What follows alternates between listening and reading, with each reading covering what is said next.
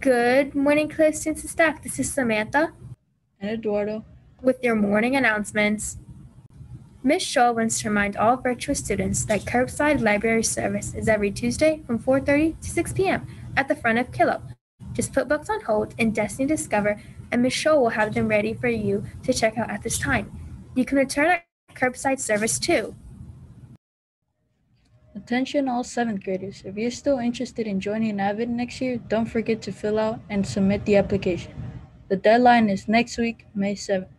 Application is on the school website and in Schoology. Any questions, please see Ms. Simpson or ask your teacher.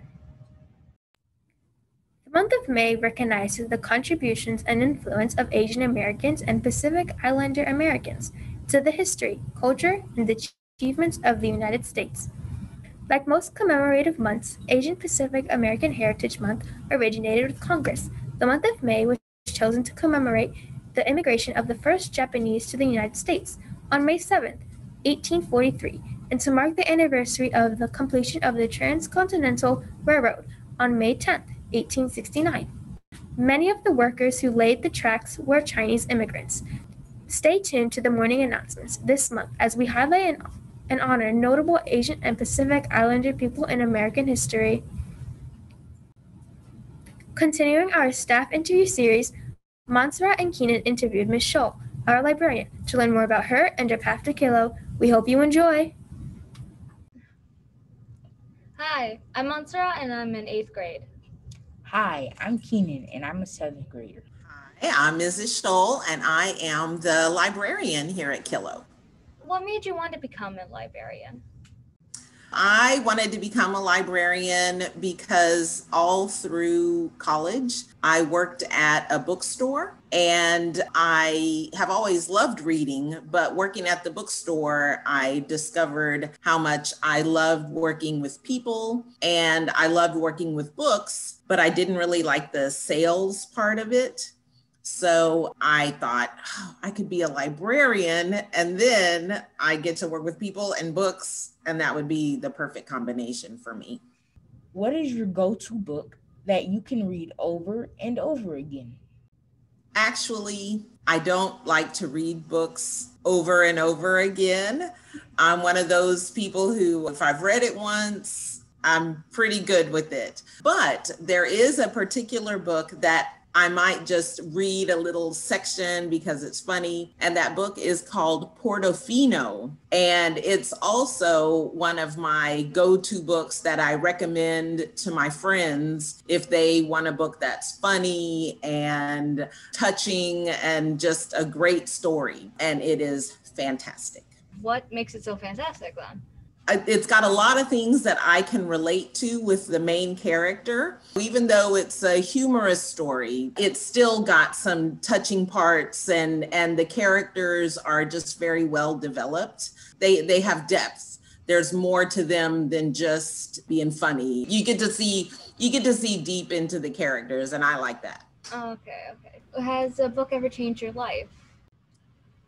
Ooh, that is a great question. I have recently finished 2 books. It's a book and its sequel by Octavia Butler. The first one is The Parable of the Sower, and then the sequel is The Parable of the Talents. And they're science fiction books set like in the 2020s, but they were written like back in the 1990s. And I was really, really surprised at how well the author was able to kind of predict some things that I was like, whoa, she must have had a crystal ball to think of that happening. Like, even though I finished that book 3 or 4 weeks ago, I still think about it and it's still, rattling around in my head. So whenever I read a book like that, I feel like it does change my life. It certainly impacts the way I think and look at things.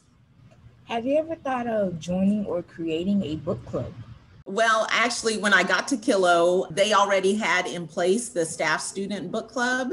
And I love the idea of the Staff Student Book Club because it's a staff member pairing up with a student to choose a book to read together and talk about, but really it's a way for staff members and students to become friends, just outside of classroom. So I didn't start that book club, but I have participated in it over the years, and it's always fun and rewarding. I get to read great books through the book club, but more importantly, I get to know some of the students better. I love it. Do you have any hobbies? Of course, I love to read, but in addition to that, I love to sing in my church choir. I've been singing in the choir at my church for about 20 years. I've had to take time off because of the pandemic, but I expect to start back up hopefully in May since I got my vaccination and all that. I love to sing in choir. It's so much fun. Have you ever gone off script in your choir, made your own songs?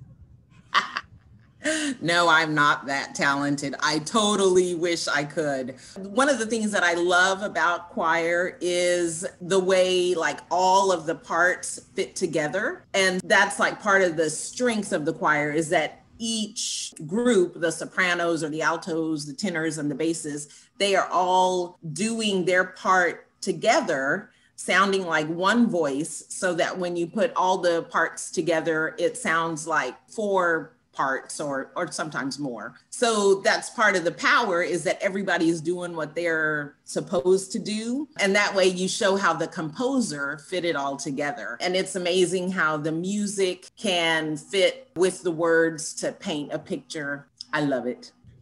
Well, thank you so much for joining us in this wonderful interview that you gave us. Thank you guys. It was so much fun. And I can't wait to see it when it airs. Thank you to Ms. Scholl, and thank you, Keller students and staff, and have a fruitful Friday.